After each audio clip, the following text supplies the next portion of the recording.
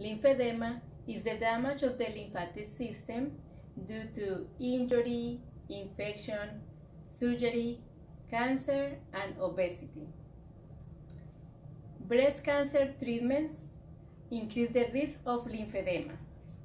According to the National Institute of Health, 30% of breast cancer survivors will get lymphedema within 5 years after breast cancer treatments.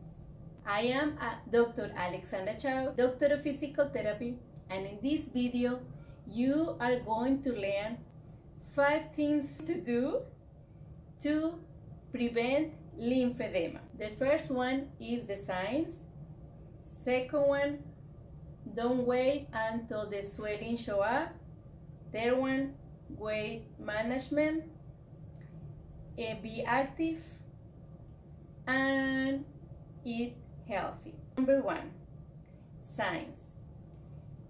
If you're feeling your arm tight, like a numbness tingling in your hand, the watch is tighter, you're feeling heaviness, like you cannot see the bones in your elbow, those are early signs that you are getting lymphedema.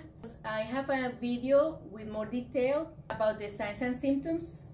Watch it so you have more information about it. The second one is don't wait until the swelling shows up. As soon as you notice the signs, tell your physical therapist to get an optimal treatment. Lymphedema, if you find out about the signs in early stage, is going to be reversible and preventable. Number 3, weight management. If you have a body mass index that is greater than 30%, there is a 40-60% chance or is higher risk of getting lymphedema. So that means keep a healthy weight. The third one is be active. The lymphatic system depends on the movement and breathing to be able to drain lymph flow. When you exercise, you increase the body mass, bone density, increase the lymphatic drain, balance the fluids in your body, help you to tone your muscles in your arms.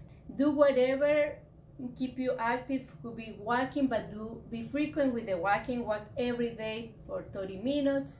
Do swimming, do yoga, whatever make you happy, but stay active.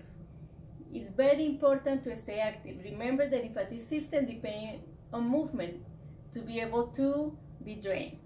The fifth one, choose food to heal inflammation. Follow a diet that is high in vegetables and fruits, everything that is not processed. Reduce the sugars, the fried food, reduce everything that can increase inflammation. And if you follow these 5 tips, you are going to help the lymphatic system to work better. You are going to prevent to get lymphedema. So, but start early. If you are a person that are in a higher risk, keep these 5 things in mind to prevent lymphedema. Make sure to subscribe to my channel. Thank you so much for watching this video, and I'll see you soon with another video. Bye bye.